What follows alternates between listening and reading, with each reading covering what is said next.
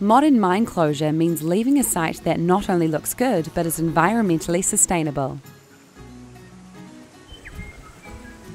Working to provide appropriate landscapes, clean streams and restored native bush are all part of returning a previously active mine site to host communities.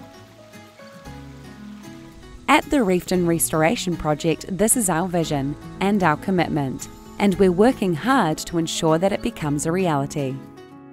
A critical aspect of this process is to manage water seepage. As part of our closure program, we committed to developing a solution that would exceed compliance requirements and continue to perform long after we've passed on the site to its future custodians.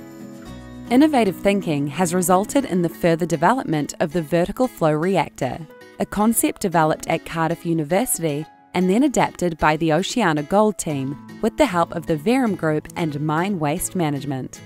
The system utilises natural chemical processes to reduce the iron and arsenic concentrations which originate from naturally occurring minerals in the rock. This process is designed to meet our high sustainability expectations while reducing ongoing overheads. By oxygenating the water before it enters the vertical flow reactor, the iron within the water comes out of solution, turning it a reddish-brown colour. The iron particulate then gently settles on a gravel bed at the bottom of the ponds.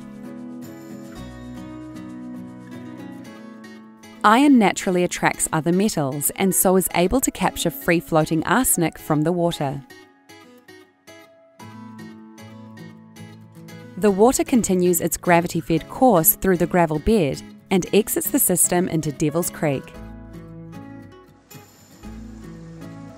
Extensive testing has proven that the vertical flow reactor reliably removes excess arsenic and iron from the water. The dual filter ponds ensure the vertical flow reactor remains operational, while one of the ponds is isolated, drained and cleaned out.